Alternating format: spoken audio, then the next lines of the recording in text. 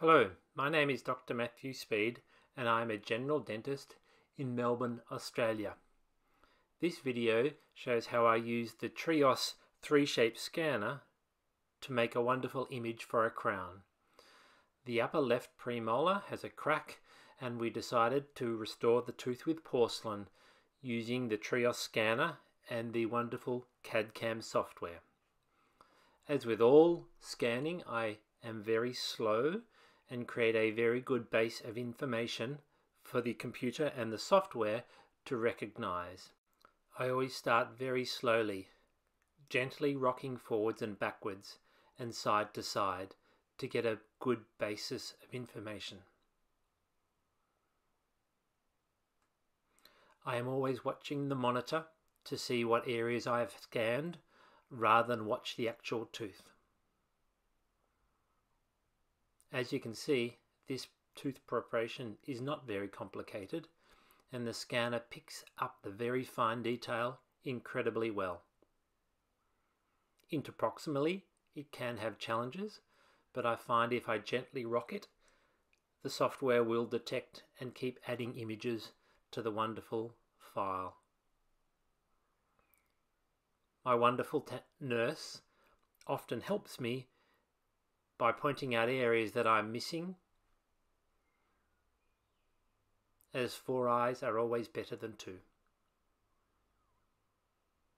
Here we are assessing the scan together and working out where additional information is required, and so often it is on the mesial surface of the upper premolar teeth. For most crowns and bridges, I only tend to scan the one side I am restoring. The detail, as you can see, is amazing. And we do find trimming the image helps my dental technician and helps the software in the bite registration phase.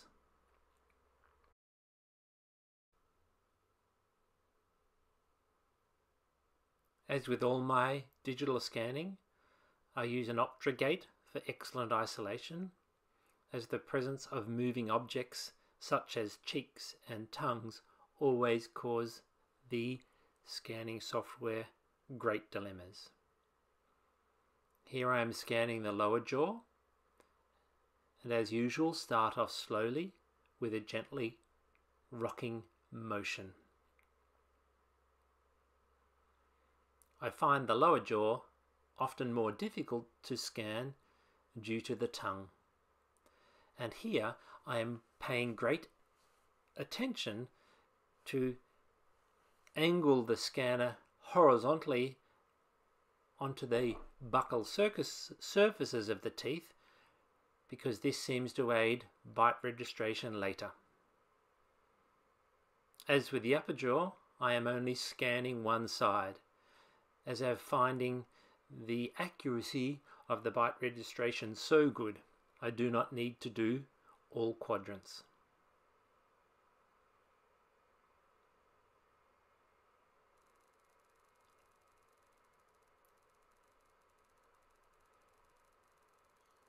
As per the upper jaw, we review the scan and add images to any missed areas. A shout out to my wonderful nurse Tanya, who does so very much to help me create such beautiful dentistry. Tanya is the one responsible for all the adjustments and modifications and trimming that you see on the computer, because my hands tend to stay on the patient, and in this case, thank you, John. As you can see, even with limited posterior contacts, the amazing 3-shape software can create an excellent bite registration.